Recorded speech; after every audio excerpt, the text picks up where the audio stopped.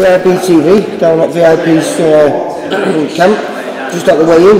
We're doing a fight for tomorrow night at Liverpool Olympia, mate. Yeah, got fond memories of that place. I got in prize fighter, boxed Teddy Flanagan in the final. Very close fight, could run either way, and now he's a world champion, so that don't look too bad. And this is your first time officially. I know you've done it a few other times when it's not been title fights, but the first time 9 years you've come back and you're going to start competing for titles at lightweight now. Yeah, I've come in at just 9-11 now, but I'm going to be boxing at lightweight for titles, like you said.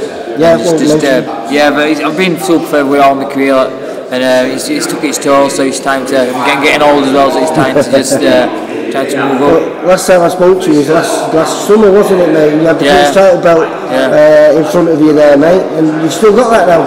Yeah. Supposed to keep us. I've defended it 3 times, but the board was saying I haven't made a mandatory, which I have against Carl Johansson, so I need to see about that, because if they still don't give me it, they say I won outright, so... No way! I swear to God, I don't like saying it, but yeah.